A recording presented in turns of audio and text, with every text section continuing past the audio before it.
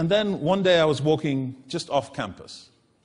And I felt like I was really feeling good about my life and everything I was achieving. And I thought, here I am, I'm involved in all this stuff. I'm Big Brothers, I'm academic, all-American. I'm doing all kinds of stuff that I think is important.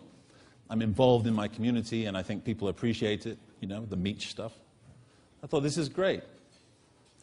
Car whizzes by, beeps the horn, waves out the window frantically. That's a Meech, yeah. Another car goes by, window winds down, jams the brakes on. I've got my hand right here. I know what's coming. All of a sudden, out the window, this kid goes, "Nigger!" I wasn't expecting that. And it was interesting because it affected everything.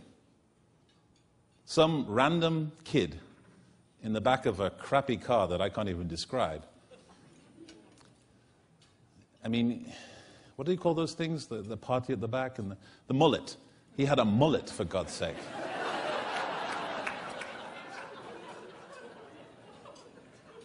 And yet, what was interesting about it was that all of a sudden, I had felt myself this person that was rounded, that had a bit of everything going on, that was involved and connected to people in a real way. I felt that they were looking at me, and when they saw me, they didn't just see someone bouncing a ball, they saw a bit more than that.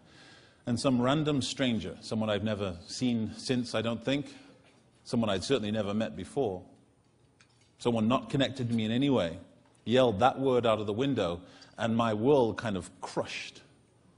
There I was as an athlete at that time and in shape. Nowadays I eat cake, so that's why that is so shamefully different. It's okay. He didn't have an OBE, so it's all right.